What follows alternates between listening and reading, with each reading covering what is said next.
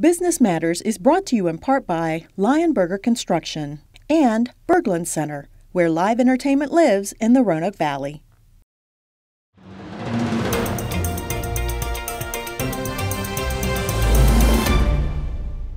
Hello and welcome to Business Matters, a program on Blue Ridge PBS that strives to explore that subject from a variety of viewpoints and scenarios, featuring interviews with the people helping to grow jobs, the economy, and the Blue Ridge region, because business matters.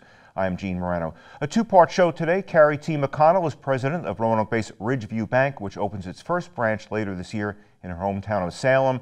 And in the second segment, we'll talk about the unbanked and others seeking more help to understand financial institutions with Brandon Meginley, the financial stability specialist in the City of Roanoke's Department of Economic Development. And Carrie McConnell, thanks for joining us today. Thanks for having me. Well, let's talk about getting a new bank off the ground. You're the president, gaining a toehold in a market where there seems to be plenty of banks. Why the Roanoke Valley?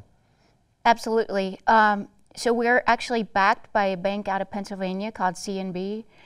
They do a unique model where they do startup banks in other markets. This is their first one down south. They try to go into markets that are heavy in manufacturing, that are perceived to be growing, which Roanoke finally is, and that really need a community-based bank. With the acquisition of Hometown Bank in late 2018, they felt like this was the right time. They actually scouted this market for 2.5, 3 years. So the timing couldn't have been better. We're the only bank headquartered in Roanoke, community-based bank too. So we're really, really excited to be here and what we can get moving forward. And you said that they like to put banks in places where there's a good manufacturing base? Absolutely. So does that mean you do a lot of commercial loans, and do your people see that there's growth coming in the manufacturing market in this market? Absolutely. We're heavily focused on small business and commercial lending. That's our priority, and the people of those businesses. So it's all encompassing, but that's really our priority and what we focus on. We like to do a lot of commercial and industrial lending. A lot of banks say they want to do that, but we're actually doing it. That's a lot of operating companies, manufacturing companies. We also do commercial real estate. We also have a private banking division. So we're full suite of products, treasury services. You know, we can do anything the big banks can do, and we're already doing that. And do you think there's a draw being a hometown bank, being a local bank? Absolutely. One of the draws of us, I would say, would be we're local decision-making, quick turnaround time, speed to market. All of our employees are local, live in their communities, give back to our communities. I'm wondering, because you're so heavy on commercial and working with maybe local businesses, local manufacturers, do you have people that really look at people's business plans to make sure that what they're doing makes sense? Absolutely. We have 3 very senior lenders now that we've hired, and myself. So technically 4 of us that are really experienced. Our team together has over 100 years of experience in banking, very commercial focused. So that is our forte and what we're used to doing, and we're looking forward to helping the community. So Ridgeview Bank, right now you've got a couple of loan offices, one in Roanoke, one at the lake. But are you making loans now? We are. We actually have a loan production office in downtown Roanoke, a loan production office at Smith Mountain Lake. We have 2 lenders at Smith Mountain Lake and then 2 here. So we've been doing loans since August, late July, August, and we're doing very well. We already became profitable in November, and to end the year, we actually ended double where we projected we were going to be. Is that pretty good for a new bank? Pretty good for a new bank. Okay. Not too bad. You know, you mentioned Smith Mountain Lake. How's the business climate out there? Is it good? It's very good. Smith Mountain Lake's become more of a year-round market, especially since COVID. More people that are relocating there are able to work from there. We've been very well received down there. Hired 2 very senior, well-known lenders, so they've really hit the ground running down there. So let's talk about how you got where you are now. You know, you were from Roanoke College. Did you study banking or finance in Roanoke College? What was your thing? Sure. I was a business major with a concentration in finance at Roanoke College. I graduated from there. Didn't really have a job per se lined up. Went to Salem Bank and Trust. Got a job in accounting there. We then got acquired by First National Bank. I got into a management training program that went 2 years, and then ultimately that landed me in commercial lending. I was very fortunate to be one of the first few employees of Hometown Bank when they started in early '06. And then we really built a bank literally from scratch there, and I was able to be instrumental in helping with that. And then we got acquired in 2018. I stayed on with that company for a couple of years until this opportunity presented itself. When you look at how you got those opportunities, now that you're the president of a new bank, you feel kind of fortunate that you got into a training program and maybe not knowing where it's going to go, and boom, here you are. Absolutely. Very fortunate to get in that 2-year management training. Very fortunate to work with some of the best bankers in the Roanoke Valley. It was a great opportunity for me, and I took it and ran with it. And here we are today, and we haven't done anything yet, but we're looking forward to, the next 10, 20 years here. I'm wondering, COVID's been the 800-pound gorilla the last 2 years. How has it affected the banking business, from your viewpoint? Sure. Well, the first thing we had to deal with were the PPP loans. I was still in commercial lending at my previous job for that. We worked many, many long hours, and then it really changed the dynamics of a branch system and the way people looked at banking, in that they realized they didn't need to go into a branch. They could do a lot of things remotely, digitally, if we had the technology, which we did and we do now. It saves them time for the most part. And then there's people that still want to come in the branch, and that's what our branches are for too. So we really feel like we're full service in what businesses need. Right. Is it almost a generational thing where maybe younger people, or is that a stereotype that younger people are more comfortable with internet transactions or over the computer transactions? I think very much a generational thing. Most kids in their 20s and 30s maybe have never stepped foot in a bank. Okay. It's all about the technology. And there are banks that have no branches at all now. Exactly. And it's really changed. It used to be you had to fill in the dots on the branch system and connect. We don't really feel like we need to do that. So we'll have a branch in Salem, building a headquarters in Roanoke, something at Smith Mountain Lake, but then we're looking to expand into other markets already. Okay, so the plan is you build more branches eventually in the area? We will. Offices? The plan is to do 6 to 8 branches in the next 5 years and hire 60 to 70 people probably. All in this area? How far out do you envision going? Really, there's no limit. We'll look at the market, what the market needs, if we can find the right people for those markets, and then we'll go there. That's kind of our model, how we work. Okay. I want to talk about you being the face of the bank.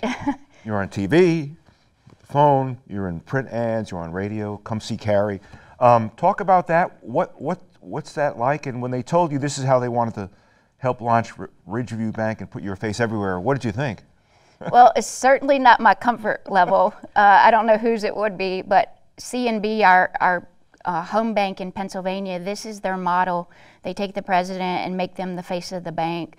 So I kind of had to roll with it, have a very good firm helping with that as well. But it wasn't, like I said, it wasn't my comfort zone, but it's become, I'm starting to realize it's what we needed to do. I've been in this community over 20 years now. We know the small business community, we know the commercial banking community, and I've hired a very good team around me. So the world, is at our fingertips, I feel like now. Right. I guess it's sort of a good model too, especially without branches, that you can personalize a bank and maybe feel a connection to somebody that they seem like they're pretty nice. Absolutely. As you know, I guess maybe we put my cell phone number on all of our advertising. It is my only number.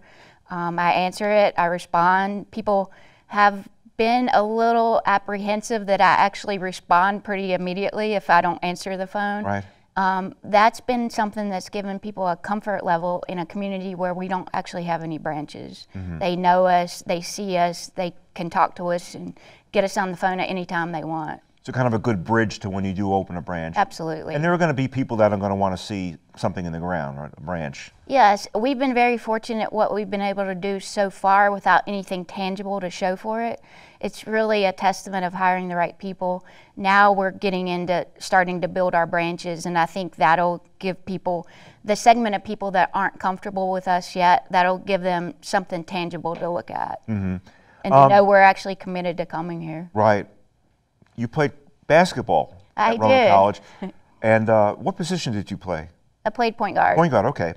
Point guard is sort of the captain of the team. So did those skills really, did they transfer to the business world? Absolutely. It's one of the best things that's helped me in the business world is to play college sports. It's very demanding on time. You learn time management. You learn how to work with people from all different aspects of life, teammates from all over the country, different backgrounds, different, economic upbringings. And people, it's really, as the point guard, you really have to quarterback how people want the ball, how people act, how people respond to certain things. And it's very much, like that in the business world, especially with our team of lenders and other employees. Everyone's different. You have to learn how to manage those people, how they thrive under certain situations, and certain ones need different things. And it's been really, really helpful for me to learn the time management and all of that. I was very fortunate at Roanoke College to have that opportunity.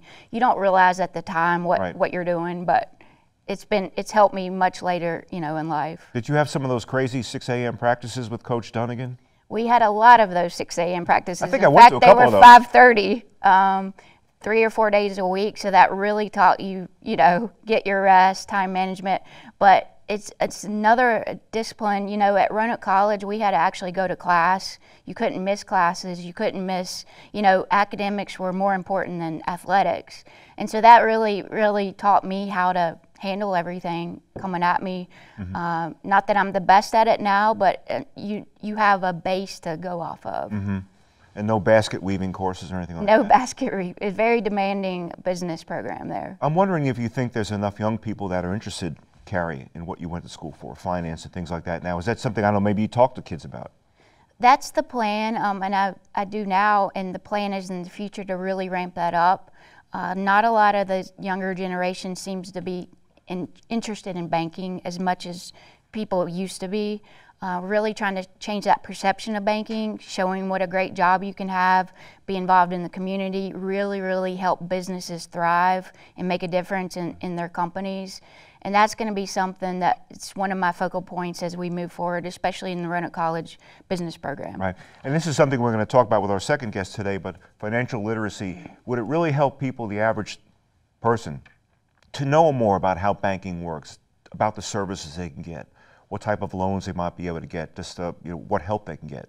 Exactly. I don't think we focus on that enough, even at the high school level, college level. You see all these pro athletes that don't know anything about banking. And go broke. But that's really in the real world too, with the average people getting average professions. They don't know all the products we offer. They don't know how to handle some of the products, and they don't actually know what they need. And that's really what we want to help bridge the gap on, is education. Right. I'm just wondering, do people stop you on the street and say, hey, you're Carrie, that type of thing? They've started to a little bit. It's definitely been interesting. They said that this is how it would pan out, and it has. But I'm just very fortunate to have a great team around me. I'm just one piece of what we're doing. Right. I'm just wondering if, when you got started in the banking business, did you aspire or envision being a bank president? I definitely didn't. Even in my hometown days and saw what Susan Steele had to do on a daily basis, it wasn't something I was interested in. This is a different opportunity. We've already have the money behind us, the capital. I don't have to worry about helping raise the capital. We have our infrastructure in place. C&B has over 700 employees total. And so I'm able to just go out and do what I enjoy, which is talking to the businesses. I don't have to talk to the regulators, and really, really just hit the ground running and doing what I enjoy the most. You feel like a point guard again in a little bit? Absolutely. Captain of the team? Absolutely. Coach Dunnigan would be proud, huh? I think so. I hope so. And just to wrap up, looking forward to cutting some ribbons maybe this fall in Salem and in the future other places? Yes, our first full-service branch in Salem will open in the fourth quarter, hopefully. And then in the coming weeks, we'll announce where we're going to build our headquarters. It'll be in Roanoke City. That'll be a substantial building, substantial commitment to the community. And then we'll announce a third location in the coming weeks as well, and are already looking at a fourth location. Oh, Carrie McConnell, we're going to have to leave it there. It's great to talk to you, and good luck with the bank, and good luck with Ridgeview. Thank you. I appreciate it. I'm Gene Moreno. We'll be right back. If you have any questions or show suggestions, email us at businessmatters@blueridgepbs.org. And if you missed any of our previous episodes, you can watch them on our website at blueridgepbs.org. Welcome back to Business Matters. Brandon Meginley is the Financial Stability Specialist in the City of Roanoke's Department of Economic Development. We just had a banker on. You're involved with financial literacy, things like that. You coordinate two programs, the Bank on Roanoke Valley and the Roanoke Financial Empowerment Center. Let's start with Bank on Roanoke Valley. This is a financial literacy, I guess, an initiative that started a couple years ago, and I launched a few years ago, and I remember, I believe United Way of Roanoke Valley was involved somehow. Talk about Bank on Roanoke Valley. Absolutely. Thank you so much, and thanks for having me. Bank on Roanoke Valley was actually formed in 2013, 2014, so it's almost a decade in the making. And it is a coalition of local government, community organizations like the United Way of Roanoke Valley and other partners, and local financial institutions. And as a group, our main purpose is to try and help those who are unbanked and underbanked in getting into safe, secure, affordable bank or credit union accounts, but also, like you said, to provide financial literacy education kind of in a classroom setting across the community. Mm-hmm. And there are other financial institutions that are involved with this, correct? That's correct. Okay. Talk about the target audience, Brandon, for the unbanked and this underbanked program. Is it a particular demographic? How big a swath of the Roanoke Valley really need more financial literacy and understanding? Yeah, that's a great question. So I think as of 2017, almost 9% of Roanoke City households were unbanked. And nationally, it's about 4% or around 7 million households are unbanked currently. So we're looking at all, across the community, people remain unbanked and don't have that relationship with a bank or credit union yet. And so we really are trying to target those folks who are unbanked and who might want to establish that type of relationship so that they can build over time a relationship with an entity that could potentially help them get more affordable loans. And essentially, that bank account is that first step towards financial stability long term. So 9% locally as of 2017? Yeah, exactly, yeah. Is it because they don't think they have enough money to put in a bank, or they're just not comfortable with it? For most people, I think it seems foreign not to have a bank, even if you don't have a lot of money in the bank. But is there some common thread, Brandon, as to why some of these people don't have a bank? That's a great question. There are some reasons that households or individuals remain unbanked. Some of those might be that individuals think that the fees are too high at the bank account, or that they won't be able to maintain like a minimum monthly balance, that sort of thing. Another reason might be that there are some rules and regulations about kinds of identity you need to open a bank or credit union account. And some folks just don't have access to those types of identification forms, and that can be a barrier as well. And so there's a variety of reasons why folks might remain unbanked, but a big part of what Bank on Roanoke Valley does and the Roanoke Financial Empowerment Center is provide that level of coaching to really help folks understand what bank accounts really entail and how they can be safe, secure, and affordable to them. So what are these people doing with their money? Are they stuffing it under the mattress, or they're just spending it as they bring it in, or? So I would say that some folks who are unbanked will use check cashing, for example, and incur those fees. And so that's another reason why it's important that folks who are unbanked become banked, is because it's been estimated that over the course of a lifetime, folks will spend up to $40,000 on fees and other unnecessary costs through payday lenders and that sort of thing, or alternative financial instruments. And so through Bank on Roanoke Valley, we really want to encourage folks and help them understand that while it might be convenient now, over the long term, you will incur additional costs if you remain unbanked. Wow, for up to $40,000. Yeah, or 5% of net income, it's been estimated. Yeah. Wow. So, okay, so talk about the Roanoke Financial Empowerment Center. Is that actually a city office? So the Roanoke Financial Empowerment Center provides no-cost one-on-one financial counseling as a public service through the City of Roanoke in partnership with Freedom First Enterprises. And essentially, Bank on Roanoke Valley was providing and continues to provide these classroom-style literacy sessions throughout the year, but there was a need in the community for more private, one-on-one, ongoing financial counseling with an expert. And so the City of Roanoke applied for a grant to lift up and to start a financial empowerment center here. And it actually became the 20th financial empowerment center across the country to provide the same service, which is this private one-on-one financial counseling. Yeah, I was going to ask you, is it fairly unique? And I guess there's only 20 of them. That is pretty unique. Yeah, I think there's 25 by now, if I have my numbers right. So the entity that funds the grant is an entity out of New York called the Cities for Financial Empowerment Fund. And they have now financial empowerment centers across the country that they support. Roanoke is lucky to be one of those municipalities. So how are you reaching out to citizens, of people in Roanoke, the Roanoke Valley, about the Empowerment Center? I know you've done some webinars, things like that, but are people finding you? Are they finding the Empowerment Center? And are they asking questions? They are. So the Roanoke Financial Empowerment Center launched in the summer of 2020. And I should note that it wouldn't have its success without our partners across the community. And so even before the Financial Empowerment Center launched, we were working, or I should say staff at the city, staff at Freedom First Enterprises, were working with a number of community partners to try and figure out how best to have a financial empowerment center in the city.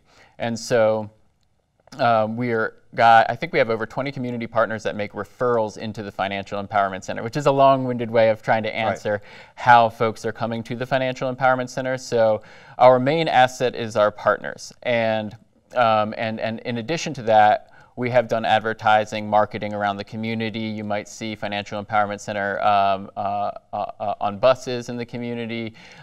You might see myself on the occasional television program and that sort of thing. And so we try to do our best to have a number of outreach events, activities, advertising, and continue to work closely with our community partners, because a lot of the partners in the Roanoke Valley that we work with are serving people who could really use that level of financial counseling that the center provides, and so that they can get on a path to financial stability. So what's it like maybe when the light bulb goes off, Brandon, when somebody, oh, I get it. Do you have those light bulb moments where they, you know? So I don't do the financial counseling myself. Right. So I mean, what do you hear from the people that do? Yeah. So I would say that some of the feedback I've received from folks who have participated in the Bank on Roanoke Valley classes that I've coordinated in partnership with our financial institution partners. I've had people stop me on the street and say, "Thank you again for providing that, that classroom. Me and my family, I came into it hoping to improve my credit, and our credit score has stayed up." And so that's always wonderful to hear. And similarly, some of the testimonials that the clients who have received financial counseling have provided have really touched on all types of things, from counselors helping them get set up with a car loan, for example, or also helping them to access another public support program in the community that they weren't even aware of. And also just general things like, helping me to better understand how to budget and that sort of thing. So it seems like you have, if you're really wired into the system, you got more skin in the game. You're really just wired in more, and you understand more about loans and how to get loans and how to save for college, things like that. Yeah, I mean, it definitely, having that bank account or credit union account is that first step towards greater financial stability, and it also leads to people being able to save more. It leads to people being able to learn certain techniques towards saving, like saving automatically. Perhaps you get a portion of your paycheck direct deposited into a savings account, which you couldn't do if you didn't have a traditional banking relationship. And the counselors will help folks with techniques to save, like the concept of saving yourself first. Like, take $50 of your check every 2 weeks and consider that a bill, but really it's a bill for your savings, if that makes sense. Pay yourself first, and then also, pay your other bills as well. Considering savings like a utility bill can help you on your way to building up that savings account over time. And really, that's good advice for anybody. That's right, yeah. A lot of people live paycheck to paycheck, but if they consider, I need to put $50 away. Exactly. It's a bill, but I'm paying it to myself. It's exactly. Pay off in the long run. Exactly. And to note, the Roanoke Financial Empowerment Center and Bank on Roanoke Valley and its services are open to anybody. There is no qualification that you need to meet in order to receive financial counseling, for example. Okay, so you don't have to be unbanked or underbanked? No, not at all. You know, whatever your particular financial situation is, whatever your financial journey might be or your goals are, talk to a counselor because they can help you to get there. And I think there's probably a lot of adults, even people that are in banks, that maybe they feel kind of funny about asking for information about maybe something they thought they should have known 20 years ago or so. Yes, that may be true. Definitely personal finances are sensitive and they're private, and that's why I think our community is fortunate to have its Financial Empowerment Center and provide that one-on-one private financial counseling sessions, because the classroom setting has a lot of value and a lot to provide, but some folks might not want to get into all their personal individual situations in that type of setting. And so they meet a counselor, they build that rapport, they talk about their financial goals, and the counselors will help them to get there in whatever ways they can through their training and expertise. But ultimately, it is that person's own financial empowerment journey. Real quickly, how do people find out more information? Oh, great question. So I would say contact me directly if they would like to. They can call me, and my number is 540-853-1120. Go from the city website? Yes, I would be on the Economic Development Department's website.